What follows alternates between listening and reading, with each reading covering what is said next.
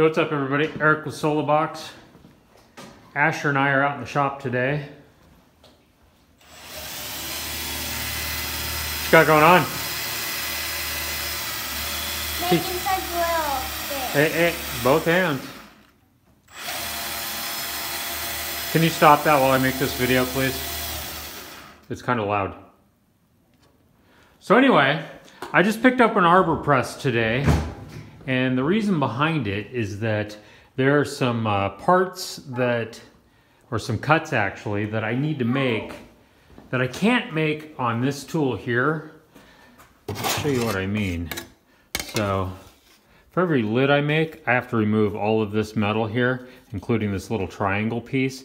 And I can remove most of it right here at this machine, but this triangle I can't do. So I've been trying to figure out, you know, how can I get rid of that little triangle? And so what I've been doing is getting on this saw every time. And when you have to do 4 of those for each and every lid, it gets time consuming. So what I did today was I picked up this little arbor press. And what I'm gonna try to do is make some punch and dies. So this is tool steel, it's in its annealed state, so it's soft. So I can actually mill this over there on the mill. And what I'm gonna try to do is make a triangular shaped piece like this that will end up on the bottom of the arbor, and I will have to make the receiving part of that down here and hopefully make a punch. This is a 1-ton arbor. I've never tried doing anything like this, so I don't really know how this is gonna go. But I do know that on this machine over here, it doesn't take a whole lot of force. Let's grab a piece of aluminum and I'll show you. To make a small cut. Like, I'll set this right here and we'll take off, let's see, just a real small piece, but you can watch me pull down on this. Well, I didn't really mean to do that, but you can see it doesn't take a whole lot of force to actually make a cut with this. So I'm thinking that a 1-ton arbor press will probably be enough. I might have to extend the length of the arm. Actually, I'll probably have to extend the length of the arm to get enough leverage, but I think there's enough cast iron there that that this will work. And so I will make one.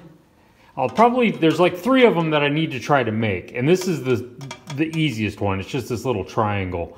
Another one I need to make is a little bit more complex. Let's see if I can find the jig for what I'm talking about. I don't see it. There it is. So here's another shape that has to be done. So for every box I produce, I have to make 4 of these on the body and 4 of them on the end caps, which makes for 8 of these little notches. And actually, for me to make these notches on this machine, I can do it, but I have to do 2 notches for each of those. So there's 16 different notches that have to be done. And it'd be a lot easier if I was just to be able to, you know, make 8 of them real quick. Hey, Asher, turn that off. Thank you. It'd be a lot easier if I could just, you know, at the arbor press, just do 8 of them real quick, where it's just set up to do just that notch, slide the piece in and click, it's done, flip it over, click, the other side of it's done, and keep on moving. Because as it stands now, a lot of why the new boxes are taking so long to produce is because I'm spending just an enormous amount of time over at the notcher. And another thing about these notches is they've got to be really accurate. If they're off, if they're not square. Too loud. I'm being too loud? Yeah. Well, excuse me. Anyway, yeah, so speed and accuracy is what I need. So these are like 60 bucks at the Harbor Freight. And so maybe I'll buy 3 of them and have them just lined up to where I can go through and just knock out what I need. It would be cool if I could just have one and have the pieces pop in and out really quick, but I have a feeling that part of how I'm gonna do this is I'm gonna thread this from the bottom. Asher, be quiet, please. I'm gonna have it thread up from the bottom to hook the pieces on. I'll take this out and drill and tap it.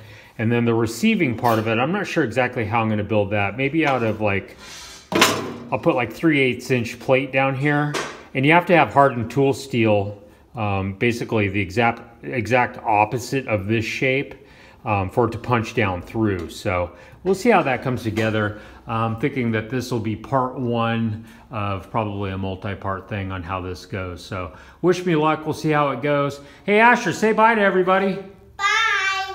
We'll talk to you later. Ride safe, everybody.